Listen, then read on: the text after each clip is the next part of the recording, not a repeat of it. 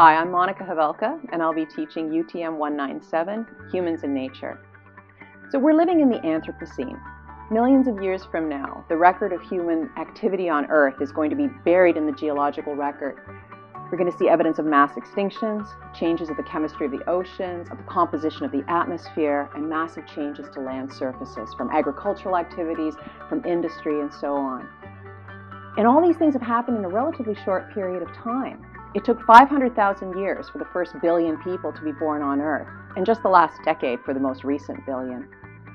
So not only are these changes interesting in and of themselves, but they also raise some wicked problems for us.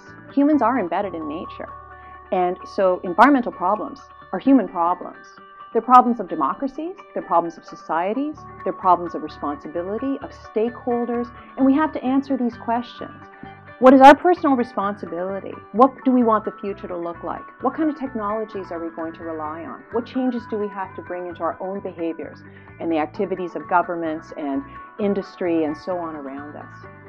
So here in this course, we're going to query some of these wicked problems. We're going to engage with these questions through discussions, through case study analyses, through some field trips and talking to experts. And we're going to, as I say, engage with these ideas.